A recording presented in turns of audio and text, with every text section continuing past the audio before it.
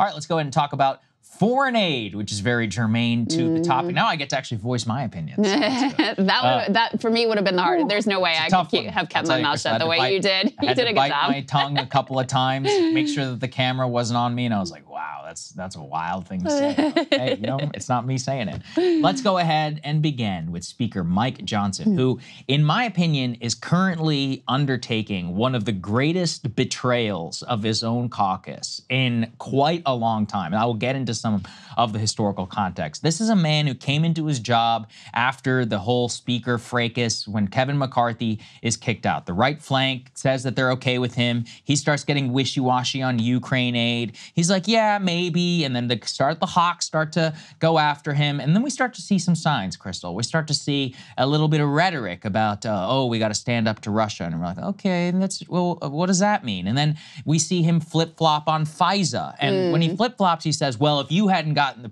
classified briefing I'd gotten, then you would flip-flop too. That's how you always know. That's how you know that the IC, the intelligence community, they got the little knife in you and they're starting to twist. And the money starts coming in. Now you're responsible for fundraising. And now all of a sudden, this man who had a very different record on Ukraine whenever he was a normal congressman is starting to talk like he's Ronald Reagan in 1982. Perfect example. Actually, honestly worse than 1982. The level of grandeur you have to say what he said, which we're about to play for you, is insane. Let's take a listen. We're in unprecedented times, okay? We're in dangerous times, as has been articulated here, around the world, and here at home. We need steady leadership. We need steady hands at the wheel. Look, I regard myself as a wartime speaker. I mean, in a literal sense, we are. I knew that when I took the gavel. I didn't anticipate that this would be an easy path. Former Speaker Newt Gingrich posted a couple days ago on his social media that this is the hardest challenge that's faced a speaker probably in the history of the country, in the moment that we're in right now. He said arguably maybe comparable to the Civil War, but maybe worse. Right. Maybe comparable to the Civil War. Yeah. Or maybe worse. You're just like Schuyler Colfax, my dude. That's exactly right. I mean, he's practically Abraham Lincoln, if we're being honest here. Definitely Sam Rayburn and all those other guys during the Great Depression and during the World War II, they never faced anything like it. Who do you think you are? Wartime speaker? America is not at war, except if you were one of these people. Now, apparently, we are. Now, we're fighting in Ukraine. We're the ones who are fighting in Israel. That is one of the best views into the minds of these ghouls that I've ever seen. America, which is not at war, shouldn't be either involved in either of these conflicts. And look at the level of passion, the way that this man talks to, Krystal, about two foreign nations and the way that he sees his role in propping this up. And some of the details here on this package are just outrageous. Let's go and put this up there, please, on the screen. And I'm just going to read you guys the top line numbers. The legislation that Speaker Johnson is pushing, $60 billion for Ukraine. We've gotten through this. This completely depletes U.S. military assets, U.S. military stockpiles. It is a gift to the military-industrial complex. It will not change a single iota on the ground in Ukraine, except allowing the government to kidnap more people who are mentally disabled and physically disabled and throw them at a Russian bullet. Even with this, the Russians will still outproduce and outmatch the Ukrainians whenever it comes to ammunition. Two, $26 billion for Israel and humanitarian aid for civilians in Gaza. Now, who wants to guess the ratio of military to civilian aid there, Krystal? Right? Okay. And then finally, quote unquote, $8 billion for the Indo-Pacific. As a realist, I'm so insulted by this because it's actually a stack of the least priority for American interest gets the most money. The middle priority for American interest gets the second most amount of money. And the region of the world, which matters the single most of the U.S. economy, gets the least amount of money. And then that doesn't even belie the question of what the hell is all this money going to do anyway? I mean, this is strategic insanity. Yeah, I mean, with the Israel piece, it's once again, you guys have probably seen these photos where there's literal bombs dropping on Gaza as these little piddly food packages are dropping as well. You know, it just makes me sick. And it is so tired and cliche at this point, but I cannot help but note, they move heaven and frickin' earth. Yes. When it comes to making sure the military-industrial complex is fed, making sure AIPAC is fed, making sure we keep these conflicts going endlessly because there is so much money at stake. they will come together in a bipartisan way. Joe Biden writing an op-ed backing the Republican Speaker, Mike Johnson. They will do whatever they need to do from a legislative perspective, using all these procedural tricks of the trade to try to steamroll this thing through when it comes to forever war. When it comes to health care, lifting the minimum wage, dealing with homelessness, any other domestic priority, we can't. Sorry, it's not our priority. We tried, it's too hard, we're divided, et cetera, et cetera. It is disgusting. It's such an emblem of just how rotten and corrupt and out of touch and what a bubble these people are in and how misplaced their priorities are in the most corrupt way imaginable. That is very well said. And look, this is sometimes a trite thing, but it's April 18th. How many of us are self-employed and just had to pay our taxes on April 15th, had to wire the IRS, had money taken out of our bank accounts? For what? And this is what it's going to. This is what we are paying for. Billions and billions of dollars. Not a single change, iota of change on the ground in Ukraine. Doing nothing. We are funding the deaths of not even young Ukrainian men at this point, middle-aged Ukrainians. I hope we will enjoy the pictures of Ukrainian grandfathers who are missing their limbs, and that the young men who are partying in Vienna and in Budapest and all across of Central Europe, while we're the ones who are paying for the ammunition, so that the people who are too poor or too dumb to stay in the country and who don't even want to fight are the ones who are thrown into this. On the Israel package, it's what are we paying for exactly? So we are assuming all of the cost of Israel's military actions abroad, and now they're about to go and strike Iran. Whose military do you think is going to be funding that bill? And like I said too, Taiwan, Indo-Pacific, these are regions of the country, Japan and others, they actually, or of the world, they matter. They actually matter. They're actually being shortchanged in terms of what would genuinely be militarily useful to them for these conflicts which mean nothing to all of us. And the craziest part is this is a total uniparty takeover. Let's put this up there on the screen. Speaker Mike Johnson's plan relies entirely on Democrats. Let me be very clear here. This is a GOP and Democratic plan to let this go through. It's a little bit convoluted, so please stick with me. Basically, what Speaker Johnson has done is he's taking these 4 packages. It's going to be Ukraine, it's going to be Israel, Indo-Pacific, and there's a 4th bill which is not yet out, which is some pay-fors, TikTok, and all kinds of other stuff. So let's just be very clear here. They're not together. They're going to pass them each individually. What he is doing is sending them to the House Rules Committee. The House Rules Committee, by tradition, decades of procedure, basically says that the ruling party is the one who is supposed to pass the rule to allow the advance of the vote, okay? Well, currently, the Rules Committee, one of the deals that was struck within the Republican Party was that the Rules Committee would have powerful members of the Freedom Caucus and others who would nix the Ukraine aid, even the Israel aid in some cases here, that would be of their makeup. What Johnson is doing is explicitly screwing over his own party members, working with Democrats and Hakeem Jeffries to advance this foreign aid to the floor and then allow votes where both parties, and this is another very key thing I want to make clear, with Ukraine, for example, a sizable part of the GOP caucus is going to vote against Ukraine aid. A sizable part of the Democratic caucus is going to vote against Israel aid. What they're doing is a corrupt bargain where they both work for each other, and then they allow majority votes to come together, and then they throw the little Taiwan piddly thing on the 3rd. There is an excellent scholar of congressional procedure, Josh Huter, and he wrote this morning. I'm going to read it to you, quote. He says, rather than simply allow members to sign a discharge petition or vote for a parliamentary question or other maneuver, Johnson has raised the specter of forming a procedural coalition with Democrats to overrun GOP opposition, potentially the most grievous betrayal of partisan politics in the modern era. This is a step further than the sins of John Boehner and Paul Ryan, who were run out of office just for using Democrats to pass spending bills. Johnson will now work with Democrats to snuff out opposition from his GOP colleagues. Reverse that as well. Democrats do not bail out Republicans when they don't have votes on the rule. They are doing it for this one instance, Krystal, so they can fund Ukraine and so they can fund Israel. We are basically, this is a color revolution. This is a uniparty war exception takeover of all of our governmental procedure so we can send $80 billion to foreign countries. That's right. Yeah. Your tax dollars going to put a gun in the hand of a mentally disabled Ukrainian who doesn't want to fight. Thank you. And to bomb babies.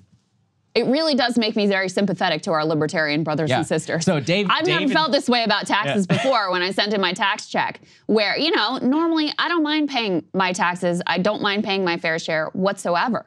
But when it's so naked, this is going to fund more bombs to be dropped on a refugee camp or more bullets to massacre Gazans who are seeking aid, desperately trying to get flour. No, it's disgusting. And if the American people had a say in this, they would say no. But you have so much corrupting influence of money. You have the deep state using all of their scare tactics to try to, you know, force some sort of unanimity. Whatever that they did to Mike Johnson got him to flip on a dime. Oh, yeah. And I really think with him, part of it too, is he is so fervently, ideologically, and religiously committed to Israel that in order to get the Israel aid through, which is so important to him, he was basically willing to do whatever else he needed to do. And this is what the whatever else looks like. So since you had him on Israel, it only took a little turn of the screw to get him on FISA, apparently, and to get him on Ukraine as well. And now, you know, this is where we are. Yeah, I mean, Dave Smith and Cenk both yesterday, Cenk in particular, he's like, if a single American goes to fight in this war, I'm going to stop paying taxes and I'm going to rally the people. By the way, Cenk, I will be in the streets with you. Dave made a joke as a libertarian. He's like, hey, why don't we all just start now? I agree with you. I am very rarely the, you know, online libertarian poster. I am so hopping mad about this one because, once again, if we were sticking with the way that our government functions, anytime, let's say, what are our services, Krystal, that you or I or any others, let's everybody just take a moment and think about a service in your life, let's say healthcare, maybe something like that, where you would like the federal government to move heaven and earth to make it easier for you. Maybe buying a house, your wage, your working conditions, getting married, tax credits. I could go on forever. They are not doing any of that for you. They're doing it for a foreign country, and they're using our money to do it. And they won't even use our money to actually pay for anything inside of this country. It genuinely makes me sick. And I mean, Israel is a wealthy, advanced nation. They brag about it all the time. They have universal health care. Yeah. We don't. Right. They do. And we're sending billions to them. So it's preposterous on that level. And then it's so outrageously immoral on the level of what we've seen unfold. And you hear the Biden administration, you know, worried about civilian life, et cetera, et cetera. You can't take them seriously when this is their number one priority. We can actually put up there. The other thing that's astonishing is some of the arguments that they're making in front of this. Put A5, this Wall Street Journal tear sheet up on the screen. This is the Biden op-ed that he published here. Moment of truth on Ukraine and Israel. Both countries urgently need U.S. aid to defend themselves against brazen adversaries that seek their annihilation. One of the arguments that he makes here is directly about how this will help to fund and finance the American war machine, military-industrial complex.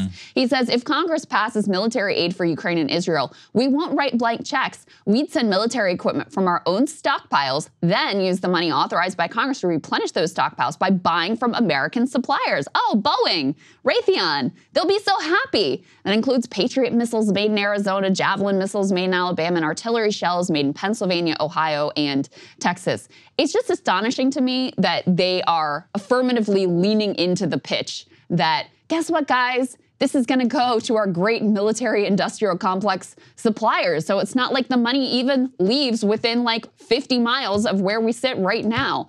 It's so naked and it's so incredibly manipulative and disgusting. Yeah, by the way, a quote just came across my desk. I love this from Mike Johnson. Here's why he decided to flip-flop. Listen to this quote. I really believe the intel and the briefings that we've gotten. I believe Vladimir Putin and Iran are the axis of evil. Oh, Jesus They are Christ. in court. Jesus Christ. What year are we in? What year? I feel the Jumanji meme. What year is it? What year is it? It's 1972? This is madness. It's complete madness. We have a video here of some of the House Republicans who rightfully are furious about this. They were interviewed by CNN's Manu Raju. Let's take a listen. For hours last night and proposed different paths for the speaker that would have avoided the abject surrender represented by his strategic choice here. There's no other way to describe it. It's surrender. It's disappointing. I won't support it. It's disappointing. It's completely detached from what our base wants, what our voters want. The strategy is not to try. I think the strategy is to fall on his sword. So when I asked Congressman Chip Roy about whether or not it was time for him to oust Mike Johnson from the speakership, he said that he went right up to the line, Dana, and didn't go across that line, perhaps because he needs to talk with the speaker, which is happening right now. Now, the question is, will the numbers add up to oust him from the speakership? Because Democrats, as you mentioned, could step in to save him because of what he's doing here on Ukraine. So this is a different situation than the fall when McCarthy was ousted from the speakership. But no doubt about it, Mike Johnson opening up a revolt on the far right with his conference, with this move here. So, yeah, I mean, screwing over your own party. It's just incredible. And finally, we have the word from Speaker Johnson himself. Went on CNN's Jake Tapper show, of all places, to make the case for this. Just listen to his own words. Look at the way that this man talks right now. And let's also not leave Trump out of this, because as Ryan and I covered, he was singularly important in making sure that this happened. Let's take a listen. Look, we know what the timetable is. We know the urgency in Ukraine and in Israel. And we are going to stand by Israel, our close ally and dear friend, and we're going to stand for freedom and make sure that Vladimir Putin doesn't march through Europe. These are important responsibilities. A strong America is good for the entire world. Since World War II, really, the responsibility for the free world has been shifted onto our shoulders, and we accept that role. We're an exceptional nation. We're the greatest nation on the planet, and we have to act like it. And we have to project to Putin and Xi and Iran and North Korea and anybody else that we will defend freedom. It doesn't mean boots on the ground. We're not the world's policemen, but we're going to do the right thing. And I did tell the president the plan on all of this, and I think he clearly understands why we're running this play and why we need to do this. I think this sets up the next election, the next administration, the next president, and I believe he's going to win in a better position. So Trump endorsed the plan, spoke with Mike Johnson. He's an idiot. So when he hears from Lindsey Graham, it's a loan. Trump is like, I love loans. Let's do it. And so now we're doing a fake loan to the most corrupt government on the planet. The aid actually allows you to cancel the aid, or to cancel the loan if you're the president. What do you think Biden's going to do on day one after this thing passes? We're never getting paid back. Not that it matters. We would never get paid back, whether it's technically debt or a loan or whatever. Of course, it's not going to happen. Yeah, I mean, listen, I never want to hear from a single soul ever again that Trump is some anti-war president. It's always been preposterous. If you looked at his record last time around, I mean, he was actually very hawkish towards Russia in spite of the rhetoric and the Russiagate, phenomenon and obsession and derangement and whatever. It was actually in his policy quite hawkish towards Russia. He was consistently rolled by the deep state, by the intel community, in the same way that Mike Johnson is here, and, standing right beside Mike Johnson on the same thing. The last thing I want to make clear to people is there are really two reasons why this is happening right now, as far as I can see. Number one is Israel's provocation vis-a-vis Iran, bombing their embassy, and then the inevitable retaliation.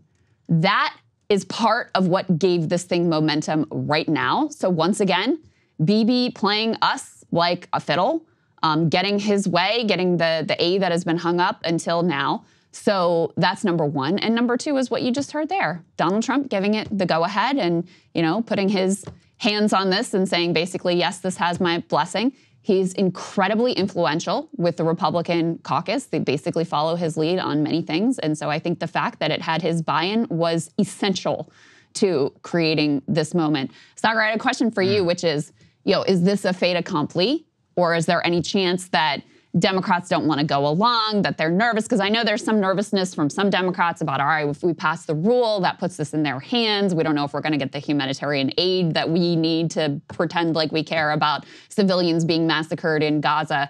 Do you think there's any chance that this gets blocked? There's several things. The vote is going to happen on Saturday night. It's a long time from now till Saturday. There's some House shenanigans. It's possible that the motion to vacate comes up. That would require the whole speakership thing. However, there's been some indications currently that the Democrats, at least some Democrats, would save Mike Johnson's speakership just to make sure that there is no more chaos in the House. Josh Gottheimer in particular wants to fund Israel. That's right, you guessed it. And that's one of the reasons why he's decided to do that so. That guy, Moskowitz, too. That's right, Moskowitz as well. So name. these individuals, look, I mean, there is enough room here to work with where I would say it is likelier than not. This is based upon the sources that I've spoken to. Keep in mind, my sources, at least the people who talk to me, these are the people who don't want this stuff to pass. So when they tell me, no, it's actually likely on this one, I believe them, because their analysis of the situation and the coalitions and all of that involved are that because you've got the Dems willing to work on Ukraine and the Republicans willing to work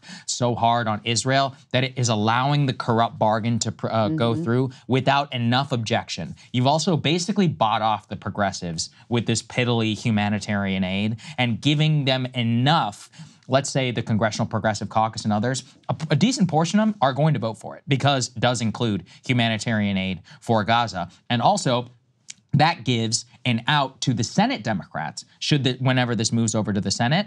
Even the people like Chris Van Hollen and all others, they've indicated they would vote for Israel aid. And one of the ways they can do it is, it sends weapons, but it sends humanitarian aid too. There is something sick, right, about paying for the wounds of the people who are wounded by bombs that you're also selling. Yeah, you bomb and then you send them a loaf of bread. Yeah. The other thing is, the problem in Gaza in terms of the humanitarian situation isn't a lack of availability of aid. There's hundreds of trucks that are still backed up at the borders. The problem is our great ally Israel blocking food and fuel and water from being able to come in. And there are a lot of indications that in spite of their claims that they're improving the humanitarian situation, that they're certainly not living up to the pledges that they made. And what's getting in is still wildly insufficient. So, the humanitarian aid is ass covering so that people like Chris Van Hollen, who has made a big show of saying some really important things with regard to Gaza, can point to that to justify shipping more bombs to massacre women, children. I mean, some of the reports coming out about this is the largest cohort of children who have had amputations that we've ever seen, who are going to be maimed for life, the trauma that they're going to experience.